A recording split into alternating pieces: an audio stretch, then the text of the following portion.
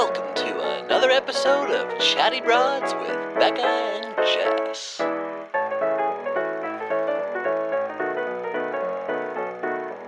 Broads. What if we do a whole episode with us talking in like our old man voices? There was a time, broads. You know what's funny is people, it's funny is In Bachelor News recently. in Bachelor News, people who are tuning in for the very first time, they're like, what in God's name? Is this? I came here because I saw reality Steve drama and there was these two bitches who were just like, broads, hello. Hello there, broads. Theater kids. I mean, what can we say? Good old obnoxious theater kid. What are you gonna do? Don't tempt me with an accent challenge. You can take us out of the theater, but you can't take the theater out of me. What do you want? You want this entire episode to be very dramatic? I'll talk like this the entire time. I remember like when I used to be on campus at UC Irvine, and there would be like the theater kids who'd be like shouting in British accents, and it would make my whole body like convulse. I'll be real with you. In college, no. I'm on the same page. Okay, in college, I was really scared. I did theater for a couple of years, and there was a boy that I had the hots for in the theater program.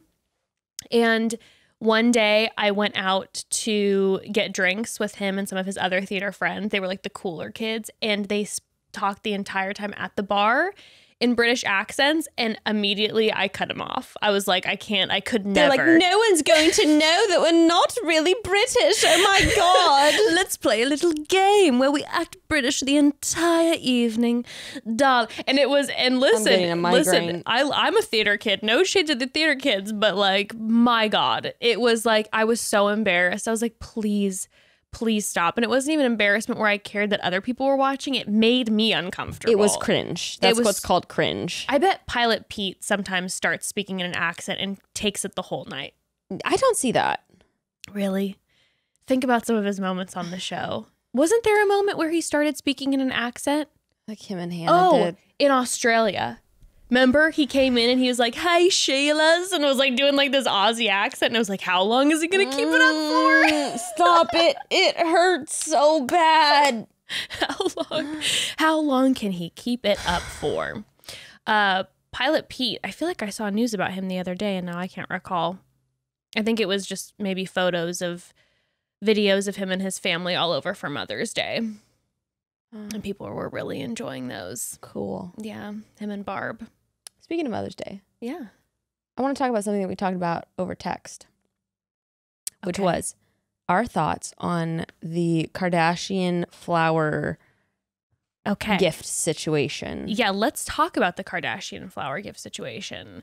By the way, broads, we're going to have this pop culture moment, but if you want to hear more pop culture, the bros are going to be discussing current pop culture news on Friday, tomorrow, their episode. Yes. Who knows how that will go? That might be an absolute train wreck, but God bless and Godspeed. I'm sure it'll be good. I'm sure it'll be great. Fun. I'm sure it'll be fun at the very least. Okay, so you and I were texting back and forth because Travis, who's dating Courtney, Travis Barker, rock star, Blink-182, drummer for the Stars, possibly the best drummer of all time, possibly the best pop punk drummer. He is now on all the TikTok kids.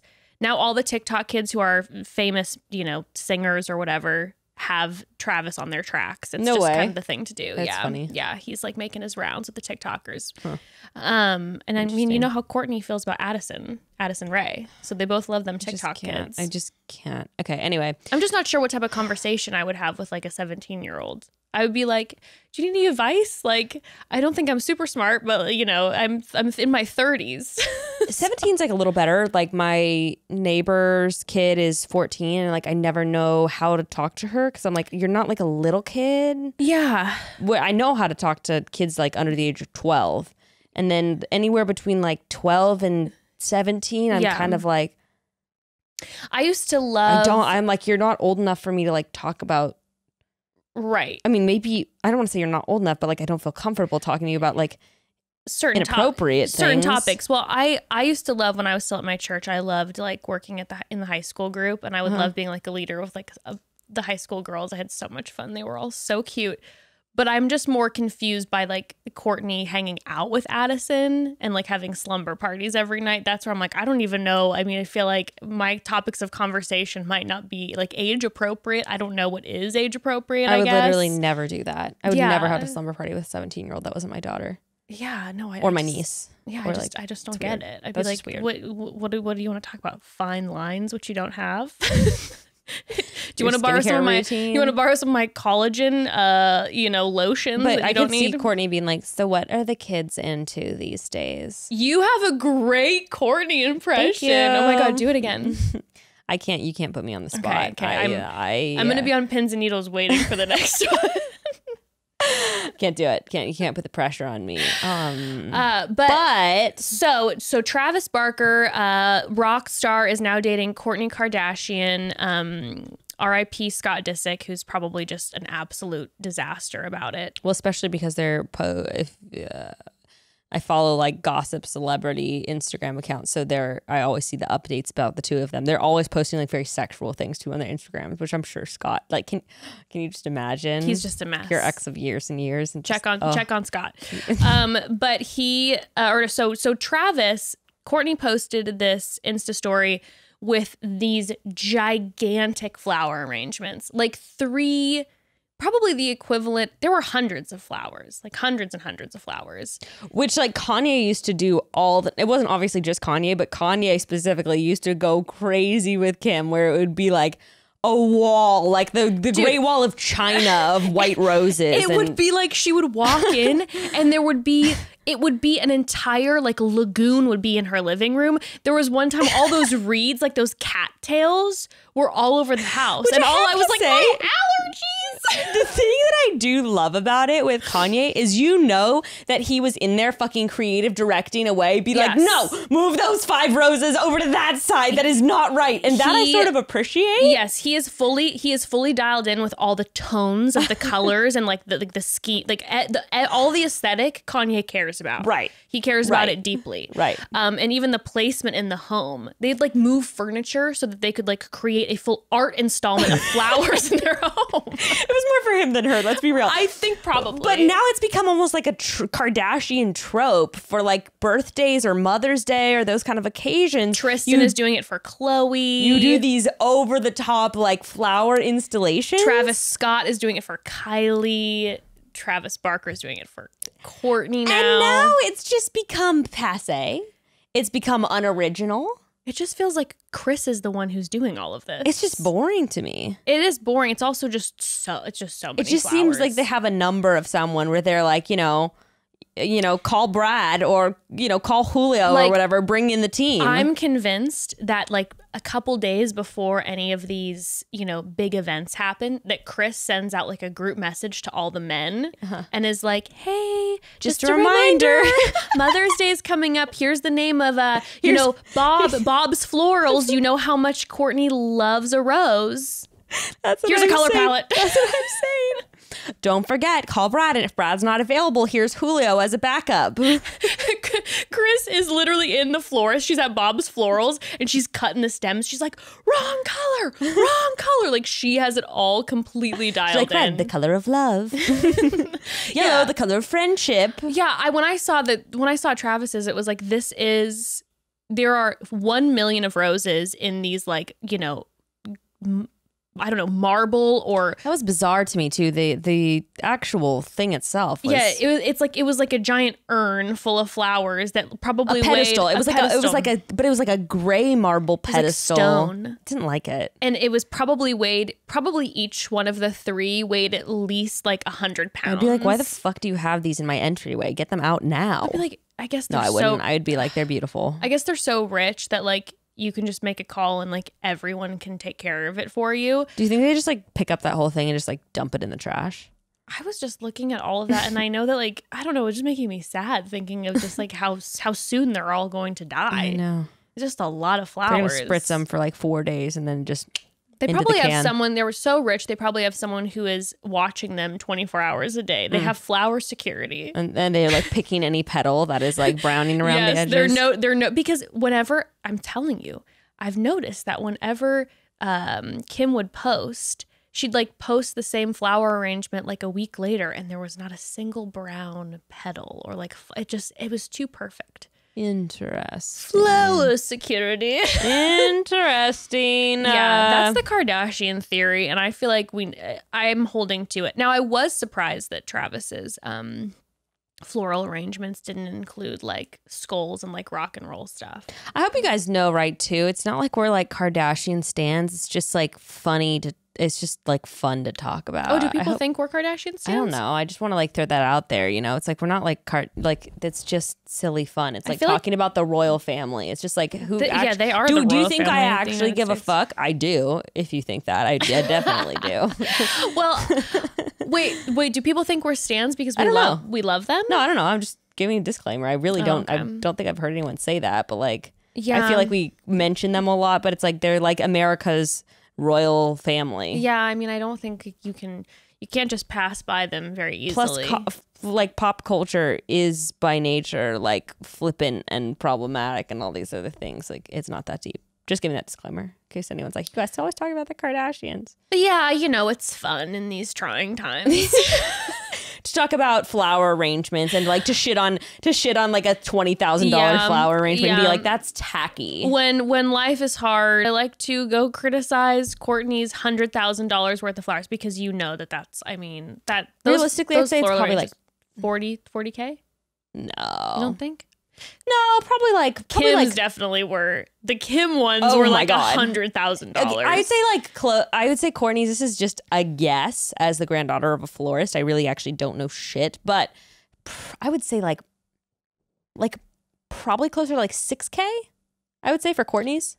Really? How many did they have? Those three full urns. 6K. I don't think they could be more than $2,000 each. Well, listen. I could be wrong. They probably priced do you think they jacked the prices up? They're like, oh, Brad and Julio are like, oh, it's Travis Barker. Like, that's going to be $22,000. They're not going to, it's like, they're not going to ask. They're not going to do a double take and be like, how much? They're just going to be like, however it can get delivered fast enough. Uh-huh. Like, intentionally, if I was a florist dealing with a Kardashian, I would only choose flowers that are like out of season. So they're insanely expensive. Genius. So I'd be like, these ones would look the best fully out of season. Although probably their assistants do it and don't disclose who the person is for, unless it is their family person. True, very true, very true. Which I'm sure there is like a Beverly Hills person. Well, listen, anyway, if you have an issue, with hearing us talk about the Kardashians, understood. But I will say, here they are employing florists everywhere.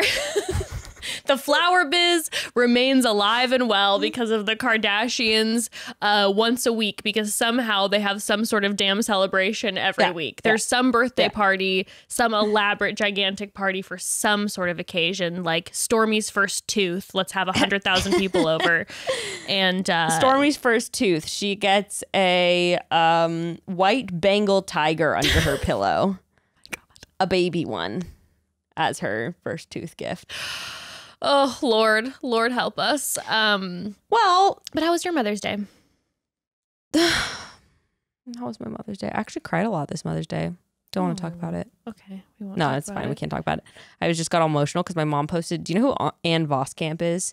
She's like a Christian author who wrote 1,000 Gifts. Yes. Her social media is pretty fire, not going to lie. And she posted on Mother's Day this thing, which I reposted her caption on my story because I loved it. But oh, she follows me now. And Voskamp does? Yeah. Score. Okay. Okay. Basically, it was this post my mom posted on her story, which is like, the work of every parent is to give the best they know how now, and the work of every child is to forgive their parents the best they can now. Aww. And the whole caption is like, you're not going to know what to do when your kids grow up. Buy a Mother's Day card for you while they tell their friends, their therapists, and their own kids that you got so much wrong.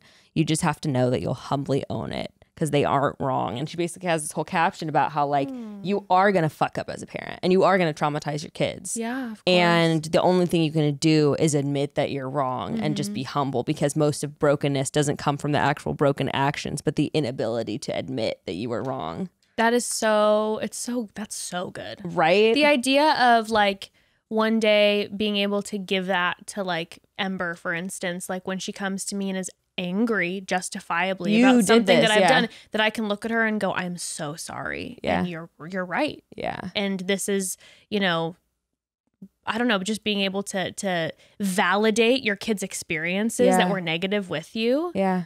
Wow. Yeah. And then the flip side of it, because I posted, and then to some people, it was like, I wish my mom would read this, you know, and like admit. But then the other side of it is like, you know, forgiving your parent as best you can. So even if they're not going to own up to it, it's like, oh, how can I know that they were just trying to do their best? And even though they may not admit to it now, giving them And that's grace. the thing. Yeah, because things change. I know even in recent, like, I would say this past year personally with my mom has been like game changing for our relationship. Like there's been so much, we will always have been close, but we're so different. We butt heads like crazy. And there's been so much this year where she's like, I started to like forgive. And then because I was able to forgive, again, not coming from a toxic relationship, like just, you know, your typical family. Right. And forgiveness also doesn't mean just being cool with someone. Like you can forgive someone and never talk to them again. Exactly. But just having those conversations with her that were like, hey, like, you know I've said these things to you before that were upsetting to me or hard for me, but I just want to let you know, like, I know that you did your very best and I know you love me so much. And when I was able to accept that, now there's been this like transformative, like where she's coming to me going like with humility going like, I just wanted to let you know I was thinking about this, and if I would have been in your shoes, that would have been really tough. And I apologize. Like, and just, and so you can't give up sometimes if, again, I'm not talking about a toxic or when you need to have boundaries, but you know, with me, I knew that we could have, because we've always been close and it's always been relatively healthy, you know, that there could be that moment. And it's been like incredible for our relationship. Well, and again, not coming from anything like extreme abuse or any of that, but I even know with toxic people in my life, I've struggled with holding that against them because I have a reason to not forgive them. True. And then being like, well, regardless of whether or not they're going to be in my life anymore, I still need to, like, in my head and in my heart, try to extend some grace and understanding, knowing that I have no idea where they're coming from in their life. Totally. So I read that and it just made me emotional. And so I was just kind of like thinking a lot about my mom and knowing how hard she tried in all the ways to do the best that she could. And so I just called her and I was like, hey mom, you know, like, how's Mother's Day going? And you know when you're like talking to someone and you're like, and you're like, oh, I don't want to go here. I don't want to go here. And it took like 2 minutes and I was just like, it's like, I just want to say, like, I know you were just such like a perfect mom. And I was like, she was like, I was not a perfect mom. I was like, no, but you did your best. Like, you're so inspiring to me. Like, So it was very emotional. I felt a lot better after that. But it was just like, I don't know why. I felt very, well, my mom and I have gone through some stuff in the past year too, where I felt like our relationship was tested, you know, in high school and college, of like me living my own life, but that was almost more difficult for her than it was for me, you know, because I was just like, I'm going to do what I'm going to have to do and you're going to have to just like accept it. And then now that I'm a parent, there's like certain weird conflicts that, you know, happen with like parenting. And I've had to really like suck it up and be courageous enough to be honest with her and be forthcoming about the things that bother me. And she's been really gracious in that. So our dynamic too has shifted. So I feel like I have a new appreciation, not just for my mom, but like the journey it is of your relationship with your mother. And honestly, really just kind of like when are we releasing Ari's episode? Is that next week? Next Tuesday. We just recorded a fantastic episode with a great guest, but we briefly brought up motherhood stuff. And I just feel like in the past year or so, I've realized too that part of the reason so many of us have trauma with our mom is because our moms were the ones that were there. And this is not the case for everyone. But if you have two parents... Shoot me right in the heart with an arrow. That's so intense. If you have two parents and one is with you 80% of the time, then probably 80% of the trauma is going to come from that person. Yeah. And I've just realized that starting to parent and being like, wait, but I'm the one that's with them all the time. So I'm the one that's fucking them up the most. Gray, take them. And having more grace in that, you know? And like hearing Gray and other people talk about their moms and being like, dude, your mom was the one that was forced to sacrifice like her life for you. I straight up, like, I have chills all over my body. I'm thinking about conversations that I have had recently with some people who are close in my life who have a problem with their mom but are like very close to their dad, and the fact of the matter is that like the people I'm thinking of, their dads weren't around that often. Yeah. And I've seen, and being like, why are mom and dad, like when there's divorce happening, it's like, how did, no. Yeah, and it's like, I'm sure, and I've had this conversation with someone close to my life where it's like, I'm sure if your dad was taking care of you 10 hours out of the day, you'd probably have way more shit held against him than you do against your mom. So like, give her a fucking break. Yeah. Whew. Anyway, but that's just been a real revelatory thing that I've had in my mind a lot over the past year. Yeah. And it ain't fair. It ain't right, you know? It ain't fair. It's not that it's not fair or right to hold people trauma, no, but of course, it's not right that all the burden falls on us to be everything for kids. I was talking with Evan about that the other day because of the pandemic. We were talking about like positive parts of this, and one of the things that I was telling Ev is I was like, Evan had been so busy leading up to everything, and he was very busy. He would be gone, and then when she was, before you and I met, when she was little, he'd be gone for like a couple months at a time on tour, whatever. So he was really busy, and all of a sudden pandemic hit. He was about to be gone in 2020, like a ton, like literally like 8 months out of maybe like 9 months, like constantly, and everything hit, and it was like, you know, obviously and understandably so, he was so anxious about everything, and it was such a huge dynamic shift. But it was like he's had over a year now to spend so much time with Ember, and like he was getting all sorts of emotional because he was just like, I feel like I've been able to like be her dad and like get so close to her this year. And he's like, and now I don't want to be gone all the time. Like I want to be around way more. I want to figure out how to be like that our parenting, like that our daughter sees us like 50-50, like that it's that, you know, because he didn't have that and whatever. And I was like, yeah, no, it's so true. That is something positive with the pandemic. A lot of dads were able to, or both, whatever parent is the one who's currently, you know, maybe out and about working, is able to potentially be with the little one more. Well, and it's more appreciation, like for if there is another person that is maybe shouldering more of the work. I remember 3 months into the pandemic. You're like, yeah, bitch. I know. All of a sudden we were eating dinner, he had a full breakdown. And he's like, I'm sorry, I didn't appreciate you. This is really hard. And I was like, I know it is. Nobody says but that's the thing. We must just soldier on and carry our crosses. You'll learn one day. One day you will learn. One day.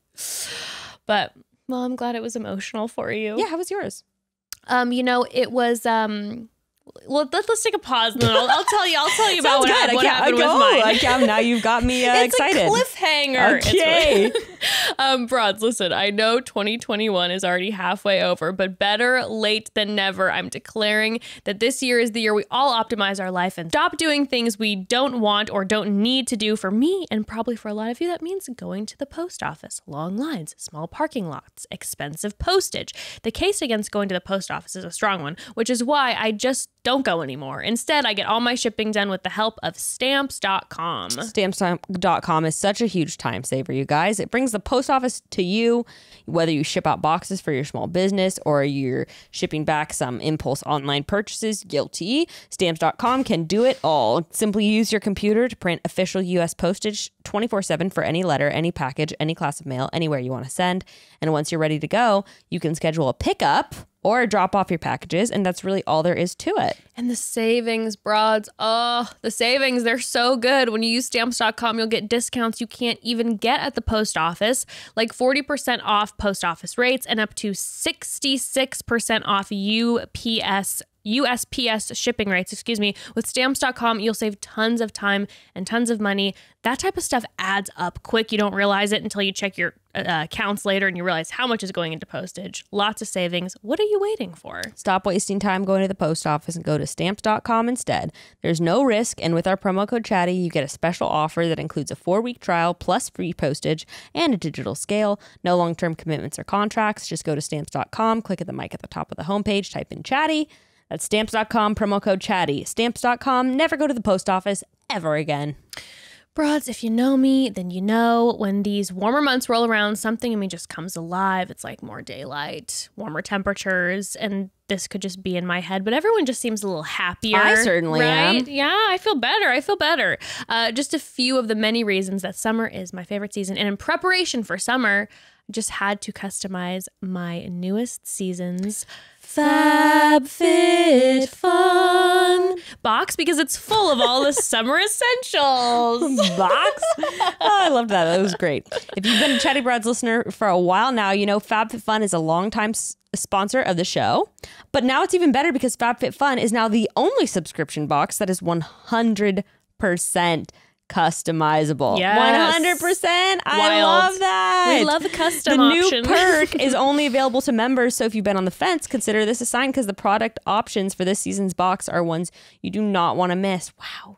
100%. That's so cool. So good. I've had quite a few FabFitFun boxes, and without fail, I am always shocked at some of the products they're able to include. Some of the single products alone cost more than what you'll pay for the entire box, and it also allows me to try a variety of things I might not have picked up in the store.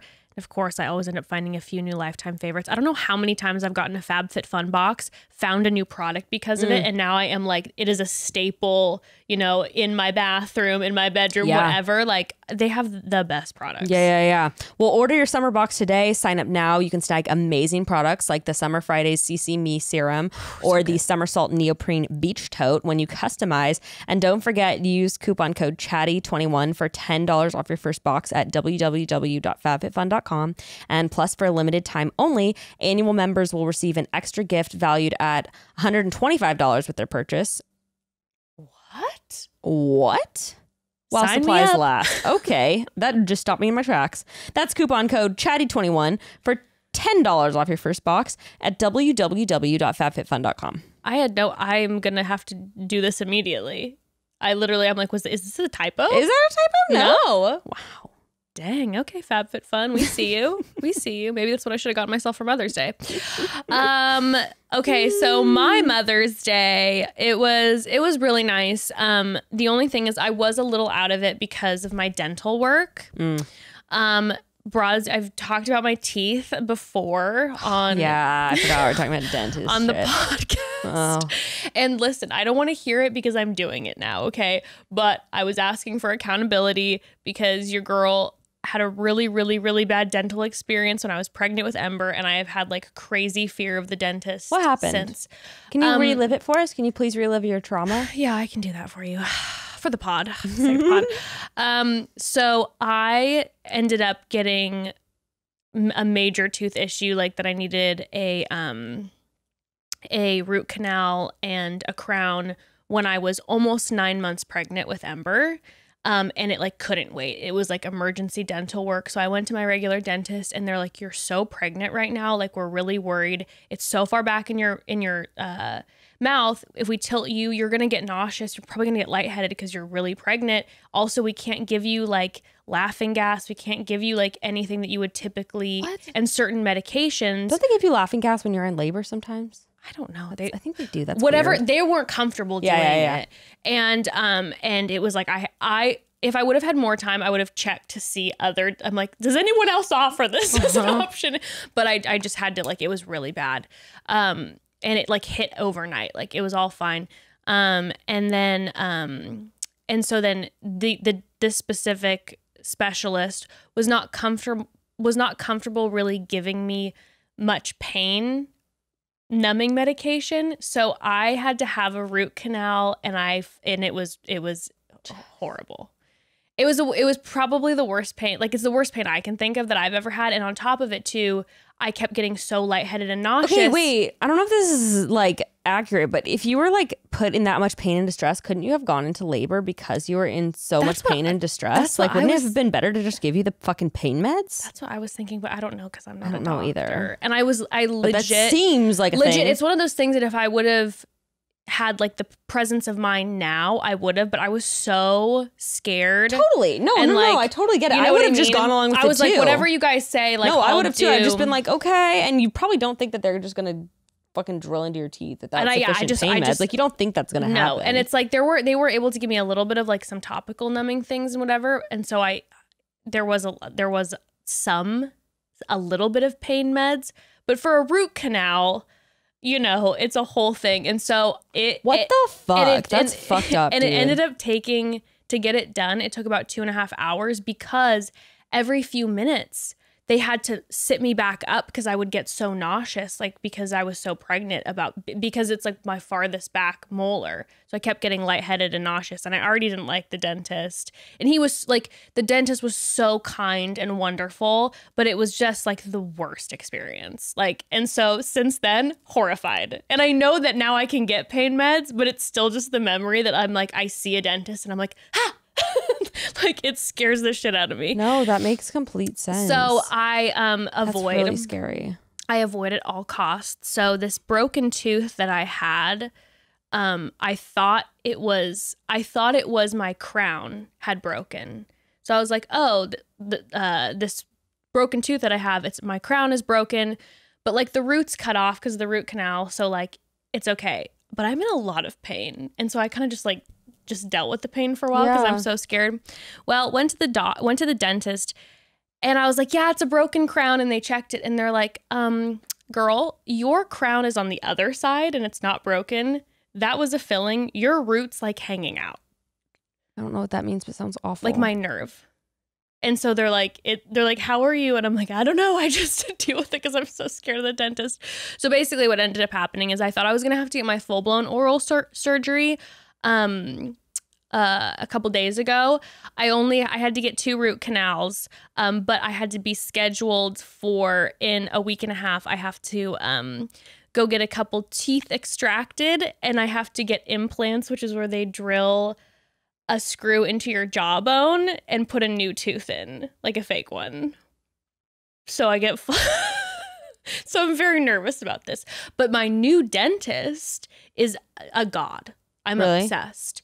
He literally he's like, I know you're so scared, but we need to do a lot of work in your teeth. And he's like, you got weak teeth naturally. You need to upkeep these chompers, and you need to start doing it now. So we need to get rid of your fear of the dentist. He's like, and I'm gonna help you do that. And here's a Xanax. But I was like, with the root canal, I was like, give me the laughing gas, put my headphones in, whatever. And he's like, with your permission, I'll have the nitrous here.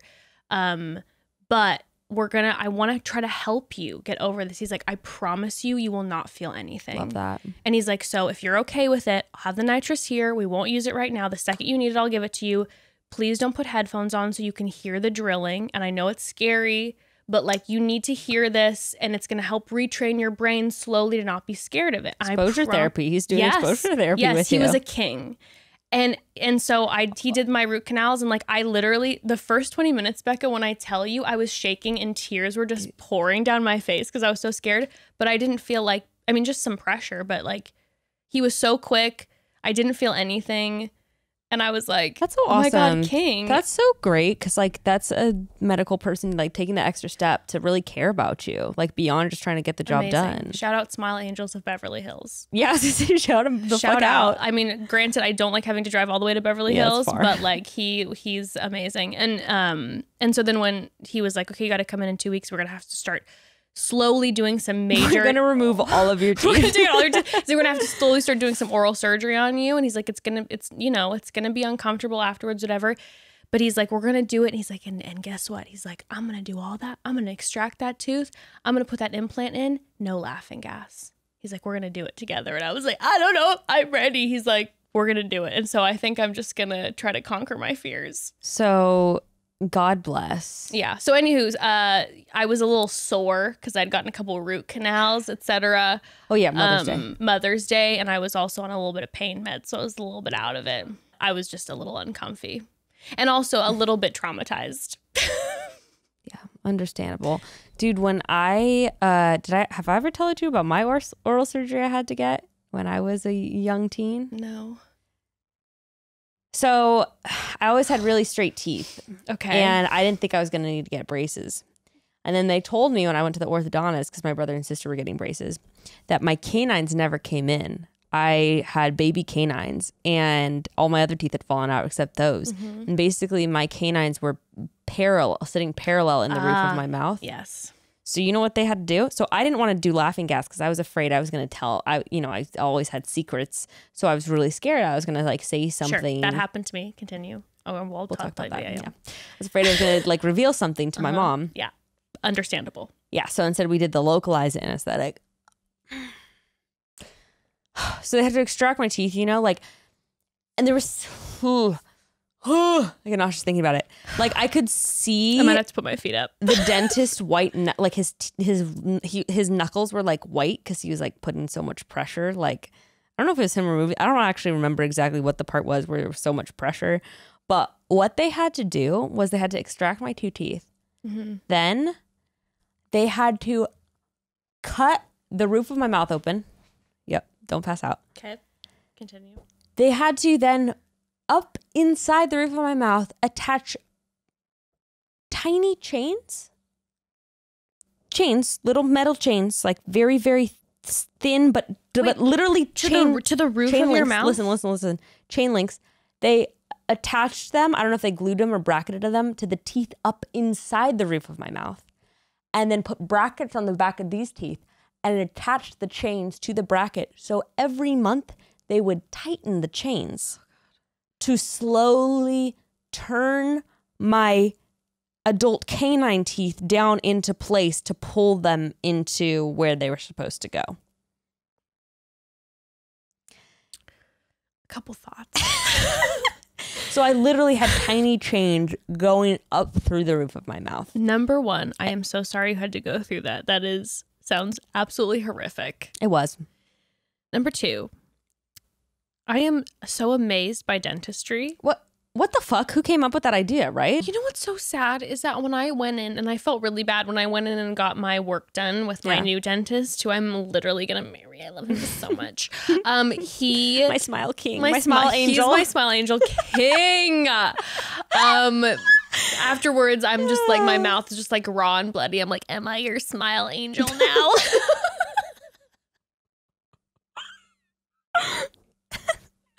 My face is just lopsided because both of my root canals were on one side and like fully numb. No, but I came in and I was just like, so you're like, am I your smile queen? Because I have a crown. Oh, okay, sorry, I had to do it. No, but I right away went in and I was like, hey, I'm so sorry. No offense. I'm so scared of dentists. Like, you horrify me. And he's like, heard it before, bitch. No, he's like, yeah. He's like, it's kind of tough. Pretty much no one comes in and like everyone is scared of me and whatever. And he looked so sad. And that immediately got me going. I was like, oh, I'm so sorry. Like, you seem like a lovely guy. And then that's what he said. He goes, I'm horrified of going to the dentist. He's like, that's why I started doing what I do. And then liar, probably. No, I believe him. No, like that whole group that they were all then like chatting about it. Like everyone in there are like dentist phobes, like have a phobia of the dentist, and that's kind of how they all got started. The change you want to see. Am I right? Exactly. That's what they were talking about. They're like, we want to have a different perspective on dentistry that's like focused on the client and making sure you're as comfortable as possible and whatever. And I'm just like, oh my God, love this. Yeah, go ahead. No, there's one more thing about dentists. Yeah. I want to find a really good family dentist in Long Beach, HMU, if you have any suggestions, because the dentist I went to growing up, my Nana used to work at the dental office, and like they were all the nicest smile angels. Yeah. Not smile angels. We love a smile angel. But they were smile angels. So like up through 20, aside from my horrible orthodontic experiences, they were just like, they would explain every little thing. And I never was scared of the dentist. Oh my God. Never. And then now I started going to a new dentist. I'm like, my family dentist, they would always explain what they were about to do and would say like, this might hurt just a little bit, and would prepare me. Not this new dentist. They're just digging in there. I'm like, oh, it's so scary. No, check out Smile Angels. Listen, the whole time when I was getting my root canal, one of the hygienists was holding my hand the entire time. That's so nice. And was like petting me. She's like, you got this. You're good. It'd be good. Like, don't touch me, but thank you. She asked me before. That's consent. sweet. She's like, do you want me to hold your hand and put my hand? And I was like, yes, please. And then I was crying, so and she was like walking me through it. That's oh my God, cute. what a bunch. Okay. What a bunch of cuties. But okay, so with the nitrous. Okay. Oh my God, yeah, I forgot. You got a story to tell. This is one of my so top most embarrassing moments ever. Oh, So my God. I used to have my God. I used to have a family dentist. He is wonderful, lovely, fantastic guy, friend of our families, and used to go to the church that Evan and I grew up in. Yep, I knew. And he was like really involved in the church. Okay, and but I would love to go to him because he was so gentle, and he knew that I was scared of the dentist, and so he would like help me out. And this was before my huge phobia, but I was always been a little nervous. So then Evan and I were dating. Oh God. Evan and I were dating, and I needed to get, I don't know, a filling or something. And I was like, hit me up with that nitrous, bud. I've never done nitrous. It's laughing gas. Yeah, I know. I've just never Oh, done you've never done it? Okay. Weird. You've always just been too nervous. Straight edge. I was actually really nervous the first time. I was like, what is this going to do to me? It just makes me feel so wonderful and relaxed. I have a thing back here. You want some? I'm just like... You have a little pile of balloons. But so what happened was, oh my God, I was getting a filling or something. They put the laughing gas on. He was working, and apparently, and he told me afterwards, he's like, I have to be honest with you. He's like, I don't want you to like I don't want to like have this like, you know, that I know, and the hygienist in the room also heard this. He's like, you said when you were under 11, and again, this is a very conservative group of people. Evan's Evan's like pastor's son. I'm like elder's daughter. And he was like, you told us that you guys were having sex. Apparently I was literally just like, oh, it was like, how's Evan doing? And I was like, oh, we're good. Like, oh yeah, you guys are so cute at church. We see you. I was like, yeah, people can be sometimes weird and judgmental with us, but it's okay. We're fine. We're just having sex. It's fine. Nobody really. And I was literally just like spilling everything. And he is like, knows both of our families, is a family friend. And I have never gone back to him. I just can't. And he's so nice that he's the type of guy who's just like, it's okay, don't worry, don't be embarrassed. But he wanted to let me know because there was a room full of people. That's so sweet that he told you. Yeah, he's lovely. But he's like, I know this is awkward, but there were numerous people in here. I would have wanted to just fall through the floor and disappear forever and ever. I don't think I've ever been more red. And my fear was, how does one respond back to I felt that? my heart beating like crazy, and I literally was just like, oh, I'm so sorry if anyone was awkward. I'm so sorry. And all I was doing was praying. Because I was still living, we were in high school. Was that like he was gonna rat me out to my family or Evan's family, because it was all in secret. We were being secretive about our lovemaking. And he never did. Yeah, dentist that takes confidence. A real dig. Dental patient, the dental patient relationship was not breached. But every once in a while, I'll see him, and I'm just like, yeah, like family gatherings, because he is really close with my family. I'm like, well, remember that one time you were there, one of the people front row of our wedding, just like, but I can't go back to him for dental work. The damage is done. My worst nightmare. You lived it. Oh my God. I was really scared after I got my wisdom teeth removed, because I was afraid I was going to be loopy and I was going to say some shit like that to my mom when she picked me up. I was really scared. Yeah. That's I was so like 17 scary. or 18 at the time. And that makes you way more anxious. Lots of secrets. That makes you really anxious. I also I was have chill though. Did you get your wisdom teeth removed? No. Honey. I know. Are you going to have to now? Well, I have one that they're going to be taking out while they're taking out other teeth. But it came in fine, and it's like, okay. But they're like, yeah, we might as well just like take it out so it doesn't move your teeth. My cheeks were so swollen. Oh, I know. I'm going to be a mess. My brother stole my phone and posted it on my Instagram. Oh, no. And said, I'm ugly, and just posted the photo with that on Instagram. It got the most likes I had gotten in months on my IG. My brother, the comedian. I'm scared about saying shit too, though. Yeah, when I got my wisdom teeth removed, my mom picked me up, and I just was kind of like, I feel like shit. When with my wisdom teeth, I wasn't like loopy. I literally just got in the car and was like, I don't feel good. And then I cried because I was in pain, but I didn't. One of the broads was like, film yourself after like getting your teeth extracted or my whatever. My dad was fucked up. My funny story, my dad had to get his wisdom teeth removed like probably like 8 years ago. So 8 or 9 years ago. It was after me. I think I was 18 or 19. And he was in the car and he was just like, I love you. Like, I love you to my mom. And then me, he was like, Bekah, I love you. And he insisted on holding my hand with me in the back seat. He was being so cute. That is adorable. And he got really sick for whatever they gave him. So he would just like a little kid, like a 5-year-old, just like projectile vomited like all over the hallway, all over the living room. My mom was like, in all my years like taking care of you kids, I've never had to clean up such a disgusting mess. And then my dad was still so fucked up. We had like $100 remote, like one of those fancy ones with a touch screen, you know, that controlled all the sound systems and shit like that. Oh my God. And he just lost it and we never found it. Like, we don't know if he like threw it away. Like, He's just like in the backyard, just like, oh, not one of these. He's just like in his brain. He's like, this is dangerous. He's just like, we're not spending enough time together as a family. I don't know, but it was really funny. So who knows what you're gonna do? I can see you being really funny. Honestly, like the plan is that you know, our friend Katie is supposed to be picking me up. Well, that's fun. And taking care of me for the day because Evan's gonna be gone, I think. That's so painful, for the first dude. day. Yeah. So I'm like, I don't know if I'm gonna be weird. You know, luckily I won't say anything weird in front of Evan because Lord knows that's a little frightening. You know what I mean? Like the deepest inside You're just thoughts. like, I want to divorce you. Dude, I have a friend. This is not dentistry, but we have some friends who my eyes, like when you said like my friend, my eyes like lit up. You see on camera, I'm just like, tell me more. Tell me everything. They were all a group of our old time friends were all together, and they all decided to do mushrooms together for the first time. And one of the people, I don't like where this is going. One of the people publicly declared in front of everyone that they had been having an affair for like. They're like, I just have to speak my truth. I have to put it out there. Started bawling and was like, I have to be honest. And was like, I've been having an affair. End of their marriage.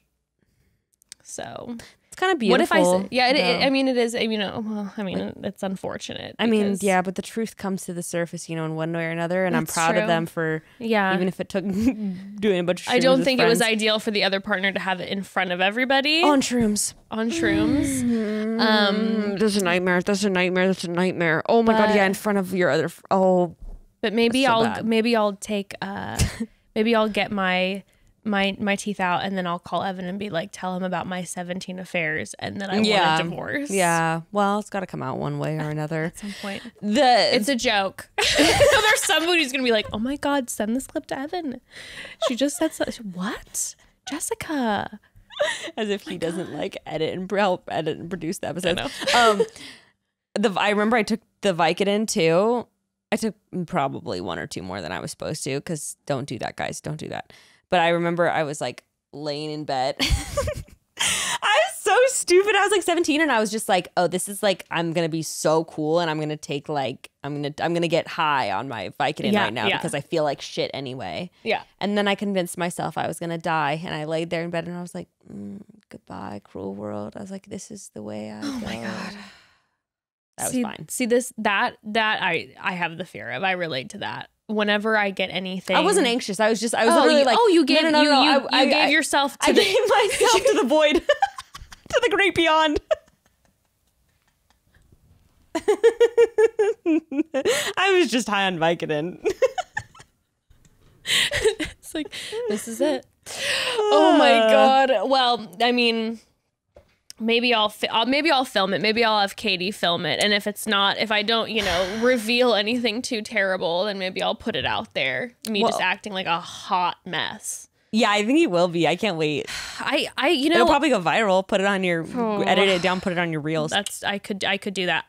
Capitalize. I don't have, I'm not affected by medication super intensely normally. I'm pretty like, I don't get super loopy or I don't have like, it's not a huge effect on me. So I don't know. We'll see. Have you ever been put under before? No, but I'm not getting put under.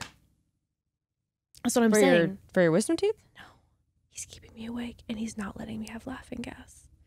He's just going to numb me. Okay. I have to say say he's going to take my teeth out and then I'm going to be awake while he takes a drill and puts a metal drill into my jawbone and then takes skin from my cheeks and puts it around or something like that, and then adds a new tooth. Okay, so that was I'm gonna be like, that was a fair fully No, coherent. that no. Yeah. that was a fairly similar procedure to what had to be done with me. I think they had to do a little drill too. Oh, I'm actually like, I think I've been laying around and like just I lay in bed like before, when you're trying to fall asleep at night and you're just like this. I keep thinking about like 2 weeks from now being like, oh my God. I'm not trying. Okay, wait. Let's take a quick pause and then Okay. I'm gonna tell you more. But let's Okay. take a pause real quick. Talk about caviar and Thrive. Oh, I'm going to be using this a lot in the next Oh, couple yeah, you weeks when I'm home, okay? In my house, we are big food delivery people, not even just for big meals, but also for simple things like a pizza on a Friday night or bagels on Sunday morning or even maybe some sushi for a date night in. There's just some stuff that tastes better when you don't have to make it. And for all of those things, we use Caviar, our favorite food delivery app. I like the name too. It makes me feel very fancy Me and chic. too. Maybe you can order caviar with Caviar. I have to agree with you there. Caviar is the best. They focus on local restaurants and options you won't find on other apps. That's why they're always my go-to when I'm on the hunt for a local hidden treasure, whether it's a spot I've been to 100 times or something brand new I'm trying. In fact, using Caviar, I've actually been able to find so many new places that have become my favorites. There's a taco place down the street that I must have driven past 25 times and I've never noticed, but I saw it on Caviar and now I literally go at least once or twice a month. Yeah, also, broads, you can get so much more than just meals delivered with Caviar. Maybe you're craving some late night candy. Caviar's got you covered. Or maybe you finished off your last bottle of wine, have friends on the way. Caviar can bring you a fresh bottle in no time. I can't even count the times that Caviar has come through to save the day or the night. It's wonderful. And just for our listeners, Caviar is giving you 20% off your first order. Just enter promo code Chatty at checkout. That's 20% off your first order with promo code Chatty. Download the Caviar app and use offer code Chatty for 20% off your first order. Okay, storytime broads. A few months back, I decided to start making little easy changes in my everyday life to improve my health. And the simplest way to do that was by switching up some of the contents of my kitchen. Look at, your girl loves some snacks, but maybe not all the processed things. We're just trying to cut down on the Cheetos. Yeah, we can limit those a little bit. And I was looking for delicious snacks elsewhere, delicious foods, but like good quality. And honestly, the best quality that I can find when I'm talking food, when I'm talking kitchen cleaning supplies, lifestyle, all of that is through Thrive Market. It's the only place I turn to these days. Thrive Market is the online membership-based market on a mission to make healthy living easy and affordable for everyone. And honestly, they have it all. On Thrive Market, you're going to find everything from organic and essential groceries and clean beauty to safe supplements and non-toxic home products, even sustainable seafood, clean wine, so much more. I've ordered almost everything from Thrive, from makeup to frozen fish to wine to hazelnuts, like everything you can imagine they have. It's so and good. more. And once you discover Thrive, you're like, why have I not been doing this the whole time? It was one of those services for me. Listen, every time I log onto Thrive, I end up finding so many more things that I've discovered that are so delicious. It has become a staple in my life constantly. And I'm talking about the money savings too, okay? On an average, members save $32 per order, plus orders over $49 or more are shipped for free and delivered with their carbon neutral shipping from their zero waste warehouse. Thrive is amazing. Join Thrive Market to get $20 off your first order and an exclusive free gift. The free gifts are really good too. They're not crap. No, they're the first great time I logged on, gifts. I was like, a whole bottle of ashwagandha for free for little old me? Girl, they give you the good free gifts. Anyway, the only way to get this offer though is by going to thrivemarket.com/chatty. That's THRIVE market.com/chatty to get the exclusive offer of $20 off your first order and a free gift. You can't get this offer anywhere else. Go to thrivemarket.com/chatty. I think my favorite thing too is like it's always stuff from Thrive that I normally would get from other grocery stores, and Thrive somehow has it for like less expensive, and it's like these brands that I spend a fortune on elsewhere. I also like that it's curated. So like their beauty section, like I'll go to their beauty for instance and I'm like, oh, I know everything in their beauty section is going to be like clean or sustainable or like have some sort of edge to it. So then it's nice to browse instead of being overwhelmed by going on Sephora and then like, yes, they make it you know so what I'm easy saying? too with all the little boxes. You can like check everything that you want and they have it just dialed. I love it. Yeah. So good. Anywho. Okay, what I was going to say was, Yeah, they did all my oral surgery because I was afraid to go completely under and do laughing gas for all the reasons that we've talked about. And I gotta say, I know I'm being a bad friend by telling you this, but it was pretty gnarly. Like you could feel the blood kind of like dripping back and like sort of taste it, and it's just kind of like for sure, kind of horrible. Yeah. But it sounds like the Smile Angels will make it a good experience. Like, I actually do trust them to give you a good experience. I trust the Smile Angels. And they sound like the kind of people where if you're just like, I'm over this, they'll be like, let's gas you up, queen. Yeah. I know that he's got it right there for me, but I won't be going under. I will be aware of what's going on. Yeah. And maybe I'll come back, in 2 weeks when I get this done, and I'll sit down at this podcast and be like, worst experience of my life, regretted immediately. When are you getting it done? What's the date? On a Friday. It's a Friday in like a week and a half. Oh, that's right. We talked about this. Broads, this brings me to something that I just realized we were talking about. Okay, because I was like, oh yeah, you're right. It's right. You're getting it the day after our photo shoot. Because we're doing a photo shoot. Because we're going to be photographing. Oh my God. Merch. Merch. It's just too good. It's too good. I'm alive. Yeah, we got some killer stuff coming. And we were able to pick out some eco-friendly options for the merch too. Yes. Yeah, I'm really excited. Posters. Great posters. You can have our faces all over your walls. I'm really excited. Yeah, also, like the Bros merch, I don't think it's going to be released at the same time, but like when you guys see the Chatty Bros merch, you're going to shit yourself. You're literally going to shit yourself, and you're going to be like, oh, you're going to poop shit, them pants.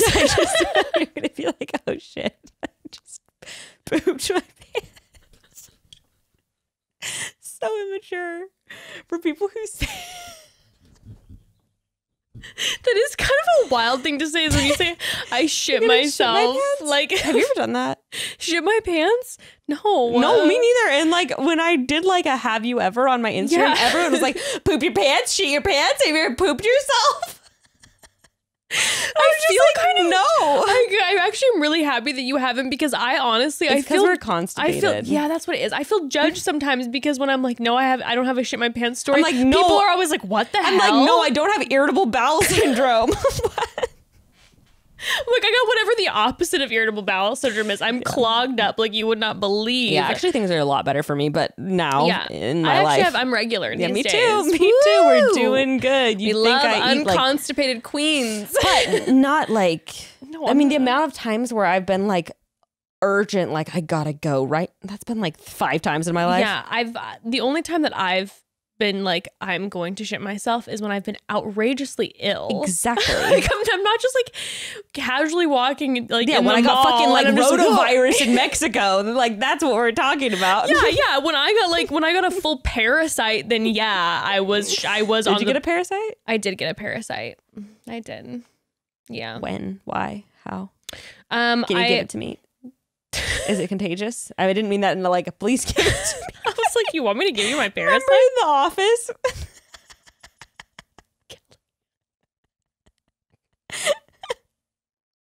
Oh my God. I had it many years ago.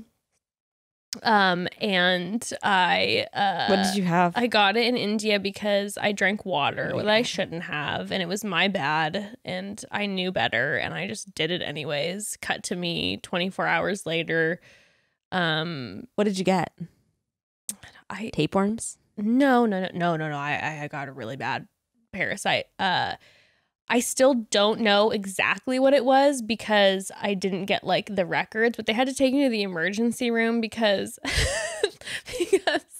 I was for about 48 hours. I could not stop vomiting and having the big D, and and my fever was through the roof. Oh yeah, like I couldn't walk. Oh my God, have I told you my Costa Rica story? When I was in Costa Rica and I got really sick and I was literally shitting water. Yeah, like that's, you know, when you get to the point where you're like, am I gonna die? No, that you're like, I'm at death's door right now. like truly, I cannot take a sip of water without it just going right through me. No, it was a whole thing, and I was in the they took me to the ER. Yeah. And oh God, that's so horrible. And I was so sick that I like peed the bed because I couldn't move, and I didn't even realize that I was peeing. And then I had to do the big D, and they had to like pick me up and like put me in a wheelchair and like because I literally had nothing left in my body. You had to use a bedpan. No, I didn't. I still don't know what I had, but whatever they did / gave me helped me real quick. And I was within like 24 hours. I was okay. I was weak, but I was okay. But I had been like, I was not in good shape. Did you ever watch the Discovery Channel show Monsters Inside Me? Tried to watch it. Full anxiety. Yeah. Like, that is so scary. It's so horrific. That's so horrific. Send us your parasite stories, broads. Oh my God, I do not want your parasite stories. Send them to Send them to Bekah. Jess. I do not want your parasite stories. Send them to Jess. I have like Happy birthday, Jess. Send them on the day you know that I'm going to be potentially going under. So I'm having this May full 28th. like straight up tapeworms scared the shit out of me. Any sort of buggies on the body, like I don't do well with. I don't do well with. You saying buggies on the body was the worst thing I've ever had to hear.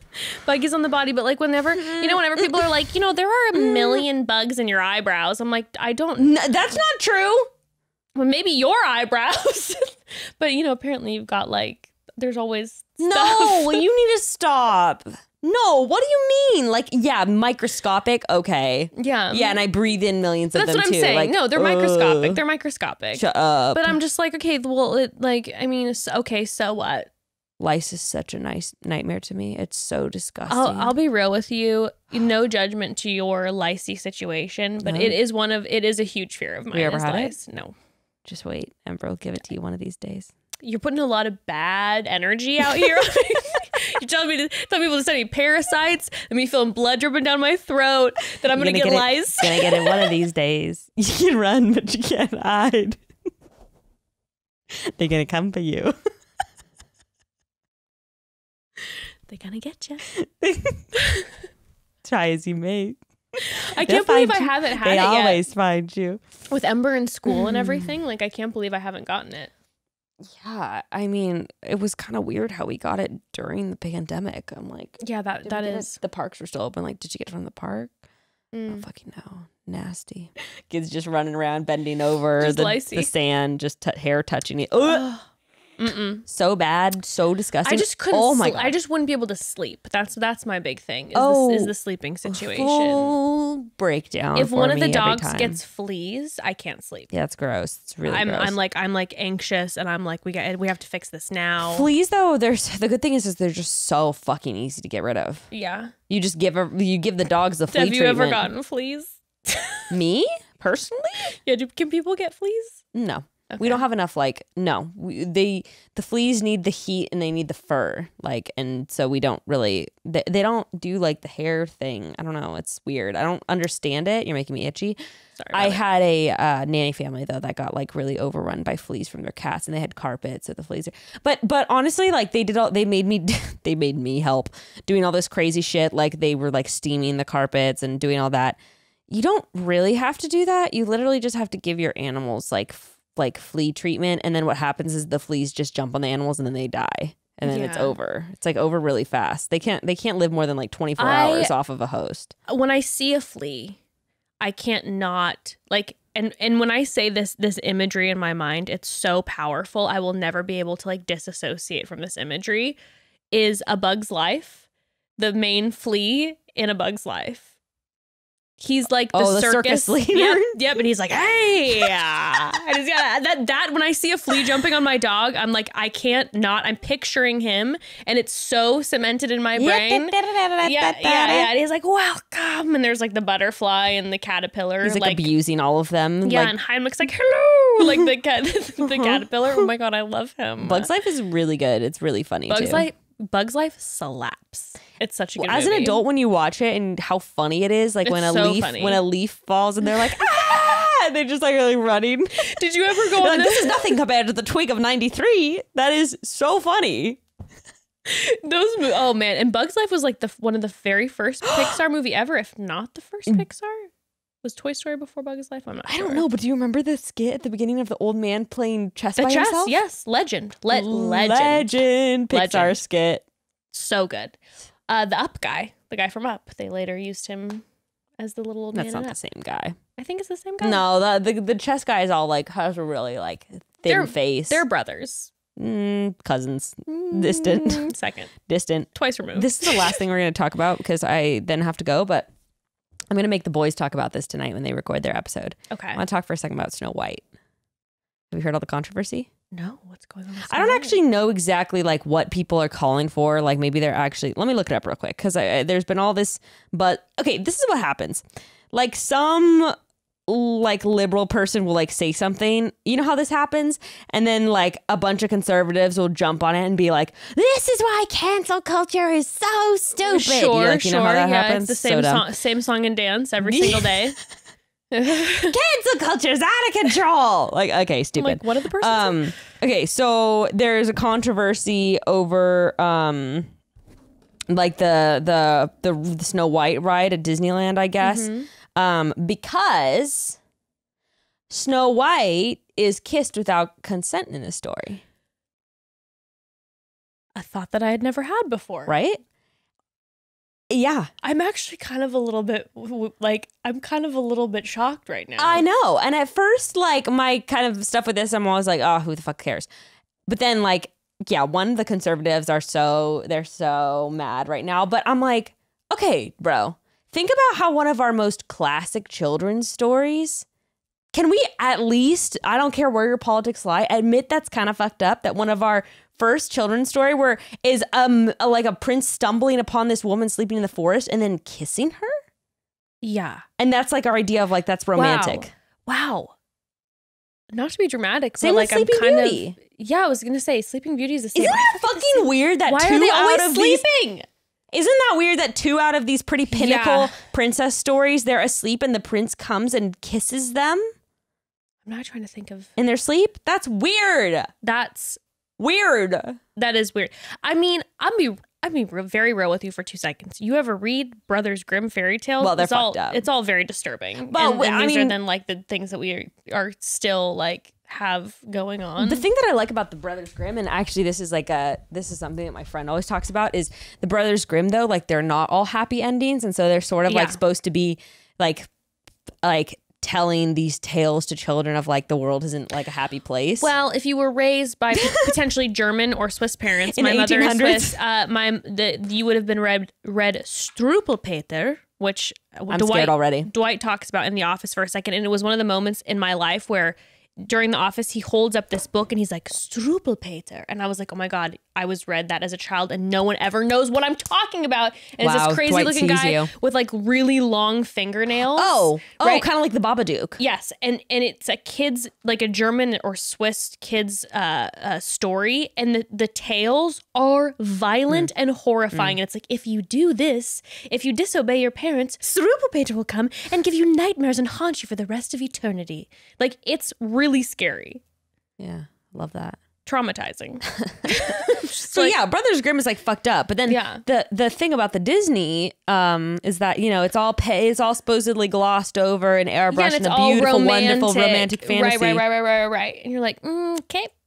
But 2 out of those like foundational stories, I go a little.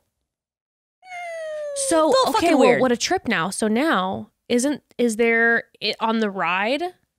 Do we see the prince? Okay, so let's see. I just saw when I looked it up. I'm now trying to remember. Disneyland Imagineer was that? So I don't know what that is. What's a fucking Imagineer? I think they're like I hate these creator. stupid titles. What is this? Oh my person? god, An engineer? I literally live for them. I love these Imagineer. exciting titles. Okay, so Disneyland reopened last week.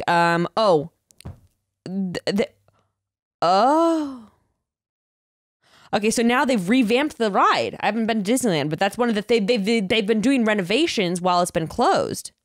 So now it's Snow White's Enchanted Wish. Oh yeah, that one was getting that one was getting too old anyway. The Snow White one was weird. Some of those old rides are really scary. You go to hell in Mr. Toad's Mr. Wild Toad's? Rides, I love it. I which hope they also never is change that it. kind of is actually kind of dope. Iconic. I mean, I hope they never change it. horrifying for sure. It's so trippy. I It's can't such a remember. trip. I went on it with someone like a year or two ago, or a couple years ago, and they I was make just it like, hot. yeah, When you get to the hell part, it's hot. yeah, that's a good one. But some That's of a those, good one. Never some of change. those older rides are very frightening. Okay, Okay, so they changed it. It has new music, audiovisual technology, laser projections. Of course it does.